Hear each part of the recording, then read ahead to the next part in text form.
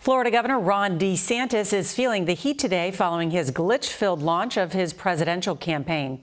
When his announcement was set to begin on Twitter Spaces, it had nearly 700,000 listeners. But after a disastrous set of technical difficulties, that number dropped to about 100,000 once it finally began. Here's CBS's Robert Costa.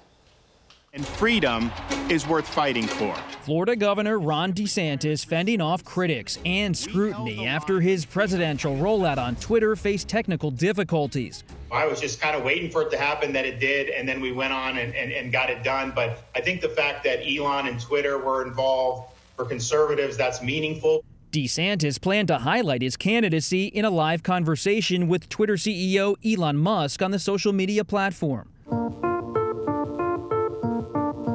But that rollout staggered, leading to an apparent exodus of listeners by the time he announced. All right, I think we're broadcasting.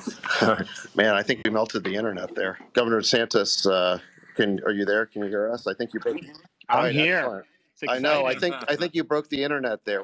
Although some DeSantis allies tell CBS News they were frustrated by the spectacle, others are brushing it off, looking ahead to DeSantis hitting the campaign trail to talk policy and take on the former president. I don't know what happened to Donald Trump. This is a different guy today than when he was running in 2015 and 2016. And I think the direction that he's going with his campaign is the wrong direction.